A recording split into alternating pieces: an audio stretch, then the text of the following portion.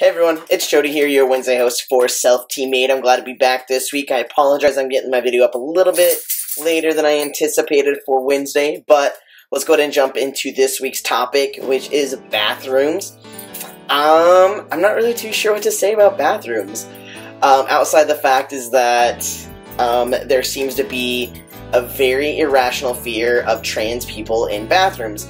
Now, with that being said, the simple fact of the matter is that the fear comes around trans women. You hear tons and tons of people, especially on like the conservative side of the spectrum, saying that men are going to start dressing up as women, claiming to be trans, and then they're going to sexually assault women. And you don't really hear a whole lot about trans men assaulting people in the men's bathroom. And I think that the reason why that is because in our society, we are very male privileged.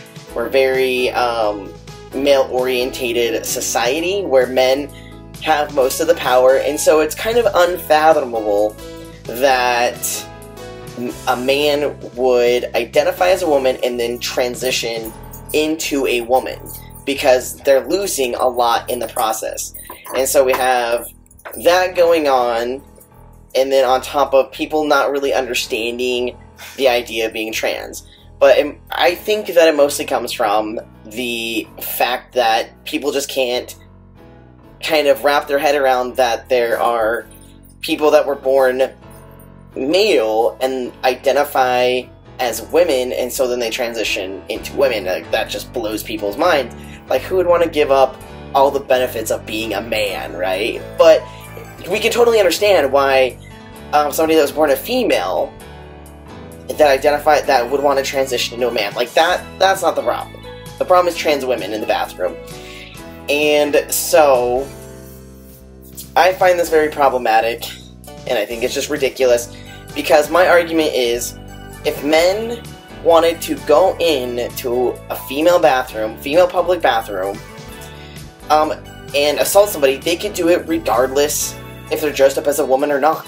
And if somebody wanted to assault a female, a male-identifying individual, or perceived identifying individual, wanted to dress up as a woman and go into the female bathroom and assault somebody, that could happen. I'm saying this couldn't happen.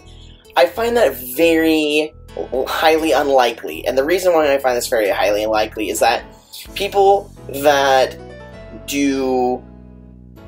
commit sexual assaults in public, they typically are very opportunistic individuals. They don't methodically plan their assaults out. Some do, majority don't. Science has already said this.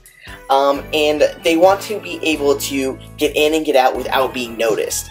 So if you have somebody that doesn't identify as a female, and they are in women's attire, they're going to be very uncomfortable. It's going to look really awkward, and people are going to remember them. And how people get away with sexually assaulting people in public is, especially if they're strangers, randomly doing this act because they see an opportunity and they're taking it. They want to go as unnoticeable as possible. That way they're not remembered, and they just look like another face in the crowd. So that's my thought on this.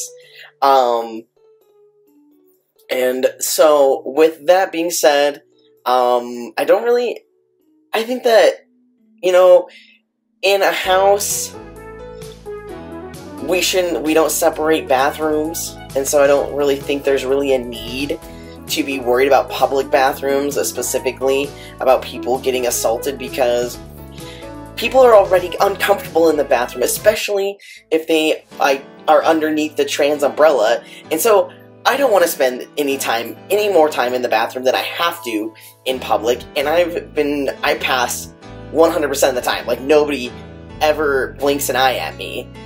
And so I can only imagine what trans women are fearing when they go into the bathroom, and how they're feeling very anxious and very nervous about even being confronted with verbal. If we were to put them in a men's bathroom, there's more likely to be physical violence. And so I'm pretty sure trans women feel the exact same way that I feel, where they don't want to spend an extended amount of time in the bathroom. They want to get in and get out, and then that's it. That's it. And who cares what people are doing in stalls in the female's bathroom? There's stalls. So who cares? Unless you want to be the creeper to sit there and watch somebody go to the bathroom. And I think that that's more creepy than trans people going into the public bathroom and going to the bathroom. The person that wants to be in that space to like figure out your genitalia is way creepier than just going to the bathroom and being done with it. So I'm going to end this video here. If you guys have any questions or comments, please leave them down below. I'm leaving this pretty standard, open, randomly generalized view of how I see trans people in the bathroom. So please hit me up, and otherwise I will see you guys next Wednesday. Peace.